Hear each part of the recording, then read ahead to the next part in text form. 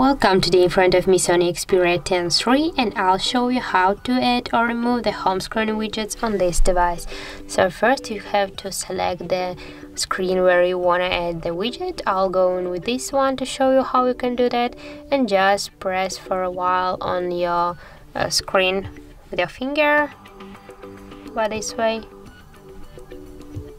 And here you'll see the widgets section. Now you can see all the available widgets at the same time. At this time, what you can add, for example, we'll go in the clock. You can move this widget on your screen here, also between the screen. That doesn't matter. You can change the size of the widget by this way. Just press for a second.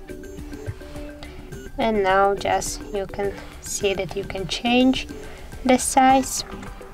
Also, we'll just add one more widget, for example the different one like calendar,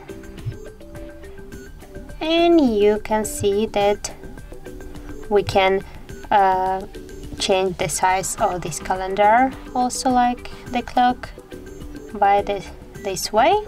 If you want to just remove the widget from your screen, just tap for a while on the widget and move that to the remove icon, and as can you see, it's gone. So that's it. If you found this video helpful, leave like, comment and subscribe our channel.